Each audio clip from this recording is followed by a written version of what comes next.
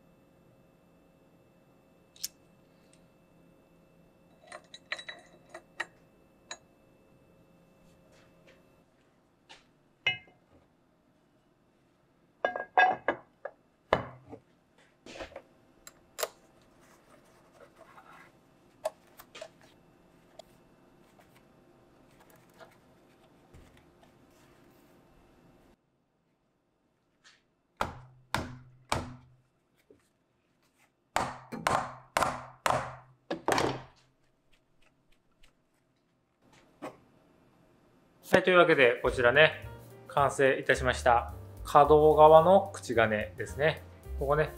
若干角度がついていることによって、ここのネジを締め込むことで、このくさびブロックが押し下がって、こいつがね、この口金が倒れることによってクランプすることができるというバイスでございました。以前作りましたレールジグの上で使います追加オプション。可動式のバイスの口金作りました。以前ね、レールジグは大きなワークもクランプできるというふうに説明しましたが、クランプするということはワークの上にね、クランプ詰めがね、出てきちゃうっていうところがあったんですが、こちら、まるでレールジグをバイスのようにカスタマイズできる口金を作ったということで、ご覧の通りですね、非常にイージーな加工の段取りができるようになるということになります。もうこの上はもう自由にね、加工できるということで、段取りの選択肢が増えるということになっております。ストロークの中だけに収まる材料というわけじゃなくてですね、ストロークをオーバーする材料も加工したいっていうシーンはたくさんありますのでね、とりあえずこういう感じで